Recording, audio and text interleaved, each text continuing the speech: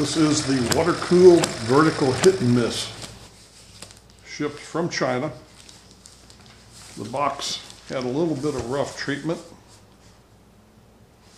Look inside here.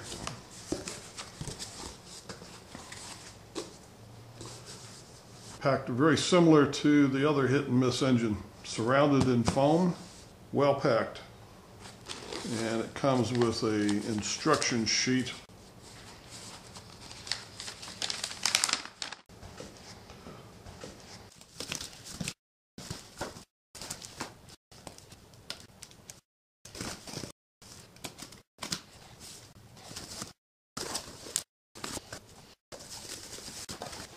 This engine is being sold by Banggood.com.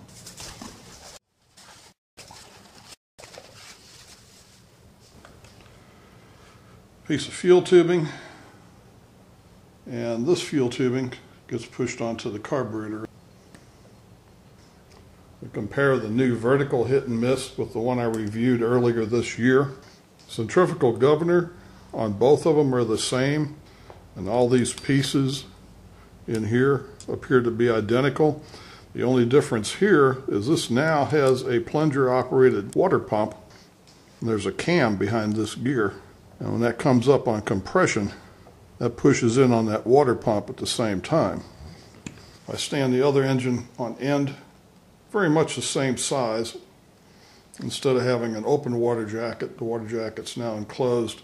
And the head on the vertical engine appears to be brass.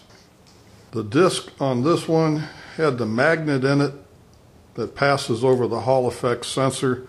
The same way with this disc. The only difference is that they've cut a groove into this to make it a pulley, so you can put a drive belt in there to power some attachment. The carburetor on both engines are identical. The exhaust manifold or deflector is the same on both. There's a vented cap on top of the fuel tank, and the same cap is used on the top of the radiator. The same vented cap is used over here on the top of the crankcase. The center section of the flywheel has this copper colored anodizing. The water pump is this section right here. There is a roller bearing on the end of the plunger, and it runs on a cam that's behind this gear. Now, as this comes up on compression, and if you look right here to where the plunger is, as it comes up on compression, the cam behind this gear works that plunger. And then shortly thereafter, it opens the exhaust valve. Works the plunger, then opens the exhaust valve. So the cam is doing double duty on this engine. There's a pin right here.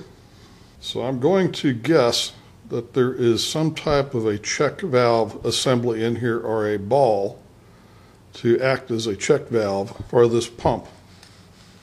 I haven't filled this yet, but it looks like the plunger pump is taking suction off the bottom of the radiator, pushing water into the lower section of this water jacket until it comes out of the upper part of the water jacket. That would push the air out of here. And then it returns to the top of the radiator, and this will vent and keep it from building up any pressure in the radiator from heat expansion. I use distilled water in these model engines, and there is one cause for concern here. If you live in a cold climate, if this is going to be anywhere that would get below freezing, the radiator would break and this water jacket would break. There's no provision for draining at the water jacket or the radiator without taking all these connections apart, and you would have water trapped inside the pump as well. So that is something to consider. It would be a shame to have one of these freeze up and break.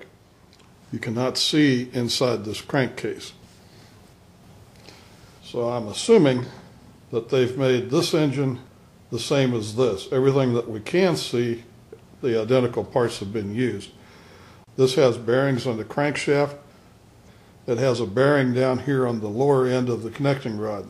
I can't really see what's up there in the piston. When I was running this, I would drip some oil up here below the piston just to get some oil in there, and I'd put oil on the upper end of this connecting rod. It's a little bit difficult to do it on this one. I'm going to turn this crankshaft until I see the lower end swing away and turn this upside down. I'm going to use a syringe with some oil in it, and I'm going to drip some oil inside here so it goes up here where the piston is, and hopefully some of it will drip on the upper end of that connecting rod. I'm going to use a little 3-in-1 oil on the gears, anything that moves, slides, or runs against each other. And up here in all the pivot points, contacts, and around these valves, we'll get a little bit of oil. And down here is identical to the other engine. You have a little battery pack for AA batteries, and this is your ignition system for the spark plug. I asked Banggood to clarify their listing of these O-rings, make it a little less confusing. The correct O-ring is one of these. It's 1 millimeter diameter or cross-section by 22 millimeter outside diameter. These are sold in a package of 4, and the correct listing for these will be in the description for this video.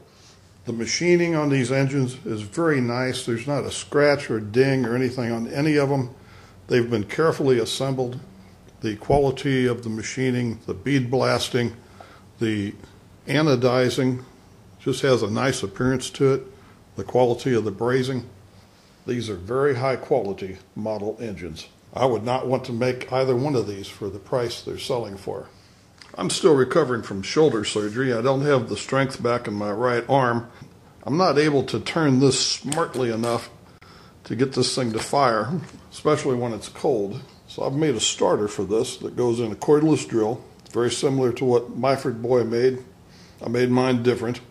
I'll have a separate video on how to make one of these.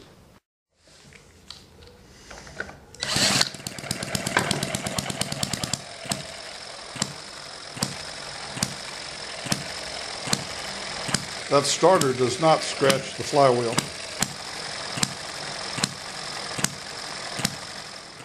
To get this down to where it's firing like a normal hit and miss, one way of accomplishing that is to lower the compression a little bit, and the other is to reduce the tension in the springs on this governor so the governor expands further and stays out longer. And these are not the original springs. These are about half the strength. I don't like taking a spring off of one side. This is a symmetric mechanism. When you take a spring off of one side, these things are wanting to open kind of cockeyed. Given time, I think that would probably cause wear.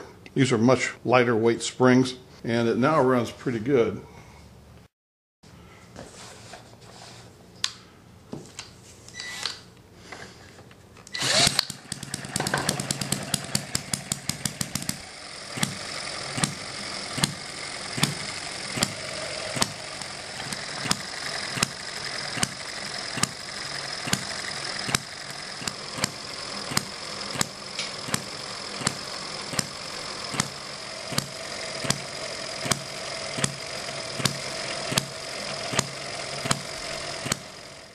I haven't put water in this yet, and this is just running in short spurts, just barely warms up. Keep in mind that all the time that this is coasting, the exhaust valve is being held open, air is going in and out of the cylinder and provides cooling. With the exhaust valve open, the intake valve cannot open, so there's no fuel going in. Now that it's running reliably, I'm going to put water in the radiator. When this is running, you can take this off once in a while and look in there and see if the water level has dropped. Use a syringe, put a few more drops in there. You can feel this and see if it's getting hot. And you feel down here on the radiator, see if it's warming up. If it is, then you know you're circulating water. If this has been running quite well and it decides to quit, it's probably a good time to check the batteries. It does seem to draw alkaline batteries down pretty well. You'll find putting a piece of tape across this hatch cover a big benefit. And the fuel in this tube, you don't want to see any bubbles in there. Get those bubbles out. And the easiest way to do that is to pinch this tube, pull it off, let a little fuel flush the line, push it back on. it seems to be very sensitive to having bubbles in that fuel tube. And I put 2 clamps on here to keep that thing from jumping up and down. It stays in place pretty well. Now, plus this is a little top heavy, and I'm a little nervous about walking away from it when it's running. I'm burning Coleman lantern fuel, and I'm using a little bit of Marvel mystery oil. About 0.5%, just enough to give it a little color.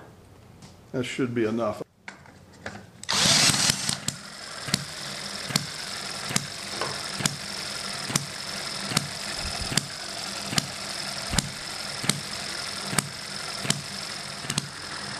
This was quitting on me on occasion. I wasn't checking the spark plug wire.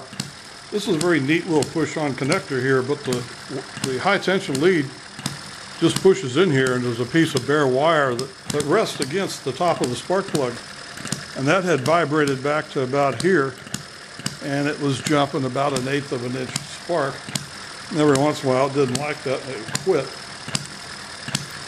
One thing I would advise is do not grab hold of this and pull the wire out of here, because if it does not find ground for the spark, it will shoot through this insulation. It will zap you. This is also sensitive to the needle valve position. It's a little over 1/8 of a turn further open than on the horizontal engine. And again, that could be a difference in the needle valve, difference in tank elevation. But this is open about 3/8 of a turn. This has been running about 1/2 an hour. The water jacket's warm, the head's hot. The radiator is definitely working.